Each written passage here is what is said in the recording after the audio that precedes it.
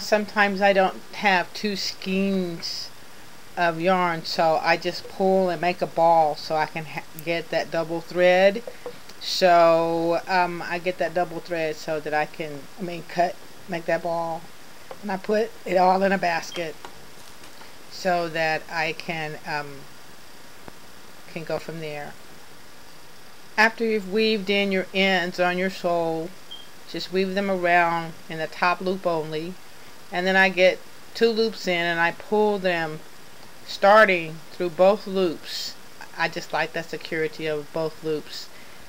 Move the tails out of the way and then make a loop, and I hold that tail next to my work, and I use that inner loop, only. Use that inner loop. Just go down, get in that stitch, hold those tails next to it. You don't have to weave those in, and then pull your loop up. See that? And you don't have to weave that in. It'll make that weaving so thick. So hold it next to your work. We're working single crochets all the way around to start the top part of the loafer.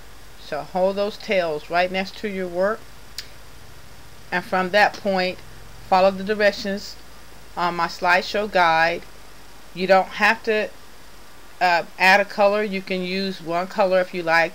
You don't have to add in the decorative card. That's just weave through. Some people have asked about that, and have fun making them. This is about it. You're just gonna start that first row onto the sole is a single crochet all the way around,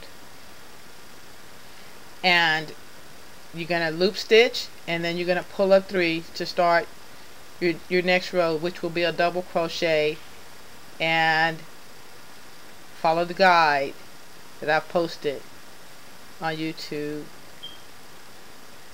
Thank you for watching.